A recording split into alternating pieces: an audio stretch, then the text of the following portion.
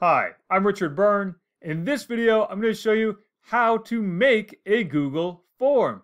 My YouTube Studio Analytics suggested that I make a video about this, so I'm doing that. Let's go ahead and take a look at how to get started. So first of all, we want to get to Google Forms, and we can do it a few different ways. We can go to docs.google.com/forms. You could also go into your Google Drive and select New, and then select Forms and create a new blank form or blank quiz.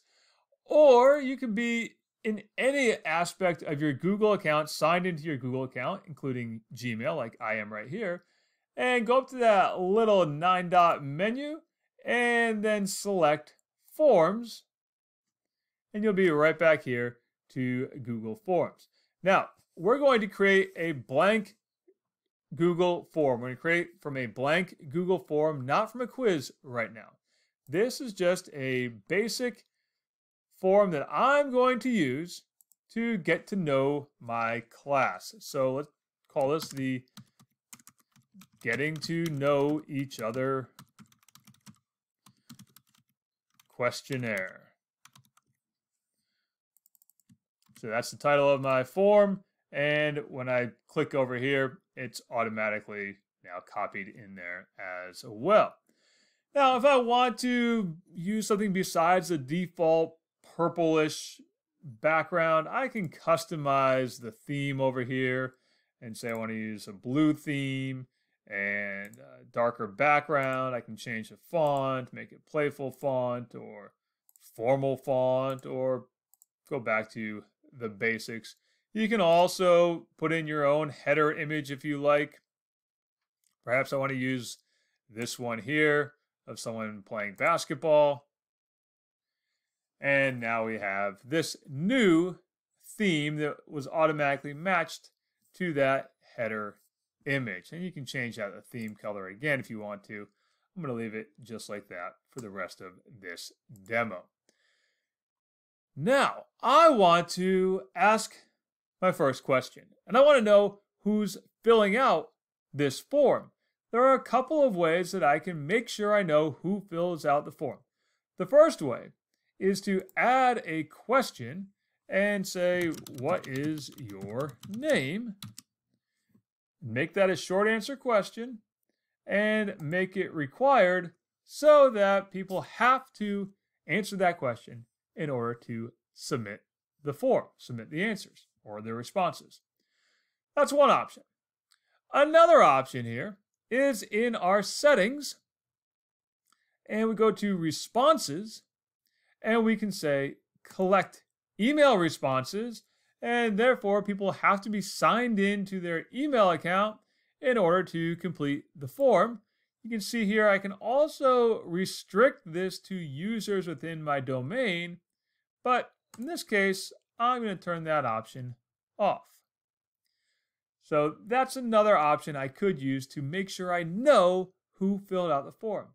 There is a third option, and the third option is to put it into Google Classroom as an assignment, and we'll look at that a little bit later in this video. So now let's go back to questions and put in our first real question beyond what is your name. So let's click on Untitled Question here. And I'm going to ask my class, what is something that you did for fun this summer? And I'll only let my students write a paragraph as their response. I'm going to add one more question. And this question is going to be, do you like ice cream?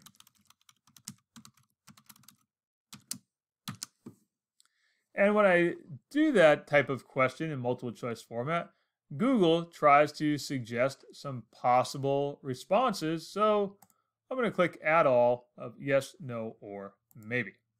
Now I want my students to be able to respond to this questionnaire, so I can share it with them in a few different ways. First of all, we go up to send, and we could email it to our students from this field right here. We can get a link to the form and put that link wherever we would like, including in Google Classroom or any other learning management system that we would be using. Or you could even embed the form as a live fillable form inside a blog post or existing web page, perhaps in Google Sites, Blogger, or WordPress, Wix, or Weebly as well.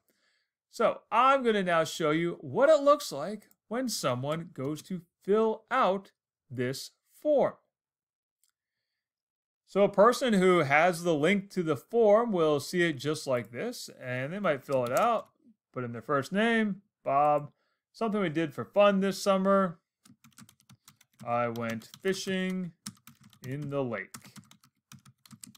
I caught 3 largemouth bass and 1 smallmouth bass.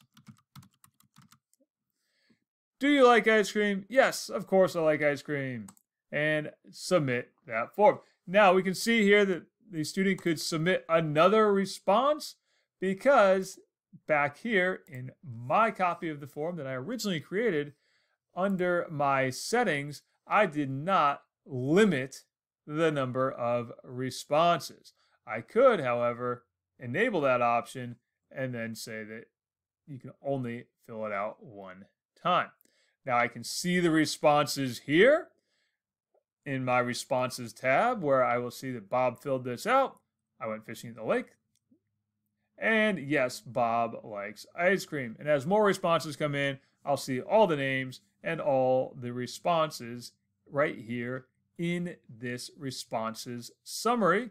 But I can also go through on a question by question basis or on an individual respondent basis where I see Bob went fishing in the lake and likes ice cream.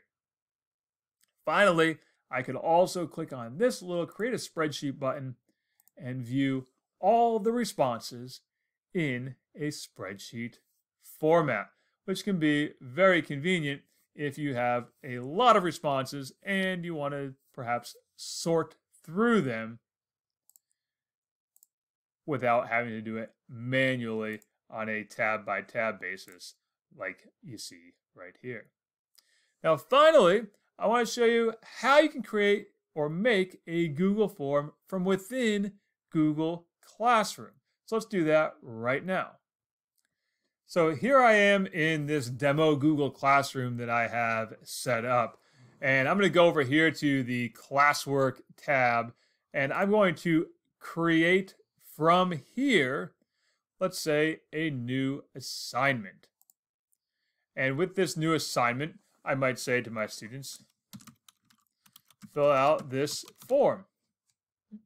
Put in some instructions and say, please complete this form by Tuesday. Now, I'm going to go here to the Google Drive option, and you can see here I could pull my existing Google form that I previously made just a few moments ago. But I could also go here and select attach new items and create a brand new form right here. And we'll see creating the new form. And now let's call this one getting to know each other. And in this case, because I've done this through Google Classroom, I started the process through Google Classroom, and it will be an assignment, I'm going to know who filled it out automatically. So let's say I'm going to give this to my students, and I'm just going to say, what did you do for fun last summer? And we'll make that a paragraph question, add another one, and say, do you like ice cream? And we'll add all those suggested responses. So now we have the getting to know each other form right here. Again, you could use that send option, but you don't need to, because now when you assign this form,